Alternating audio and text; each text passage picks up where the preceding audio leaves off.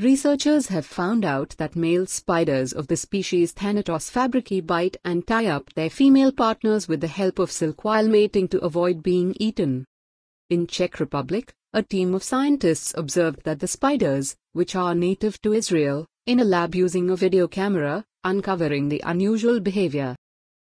Male spiders across different species typically court females in order to convince them to mate, but in some species, they actually coerce the opposite sex into engaging in this behavior.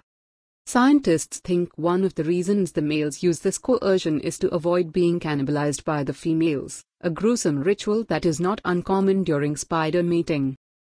Male coercion during mating is an extremely rare behavior in spiders given the physical superiority of females, but the Czech researchers found that Thanatus fabricii males never mated unless the female was bitten and immobilized, according to a study published in the journal Animal Behavior. The scientists found that the males would first bite the females on the legs.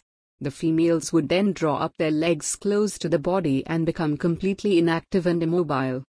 Once mating was finished, the females would often lie motionless for some time after the males had left, before freeing themselves by tearing up the silk threads they were covered in. After mating, the scientists observed that the females were less mobile and less successful in catching their ant prey, suggesting that they had been injured in some way.